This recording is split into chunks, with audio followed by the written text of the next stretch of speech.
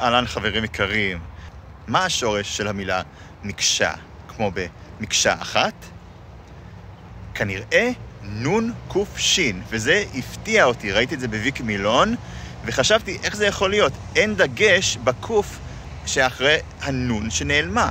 בדרך כלל יש דגש שמעיד על נון שהייתה אמורה להיות שם, ומדגישים, או לפחות פעם, כשדיברו עברית לפני 2000 שנה, הדגישו את הקוף הזאת, אבל במילה הזאת אין שום סימן, אין זכר שמעיד על כך שיש נון שנעלמה מהשורש. בכל מקרה, השורש הזה נון קוף שין במשמעות דומה לשורש קוף שין ה', כי נון קוף שין מביא לנו מילים כמו נוקשה, למשל, יש פה כללים מאוד נוקשים, הם לא זזים בקלות. ולהקיש, להקיש, שהיום משתמשים בה בעיקר בהקשר של נא להקיש אחת.